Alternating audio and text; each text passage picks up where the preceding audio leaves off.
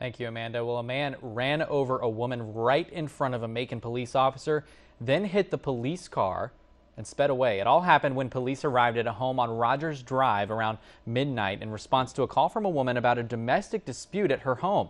That's when police say 35-year-old Melvin Harrell, the man in the situation, got into his truck. He started speeding toward the woman and the officer. He hit the woman, knocking her into the other yard. He then reversed and struck the officer's car with the officer inside. Harrell got away right as the police officer started firing shots.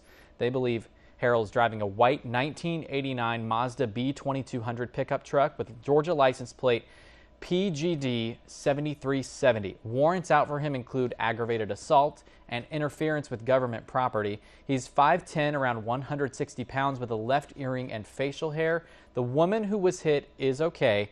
Please call Crime Stoppers if you have any information on that incident.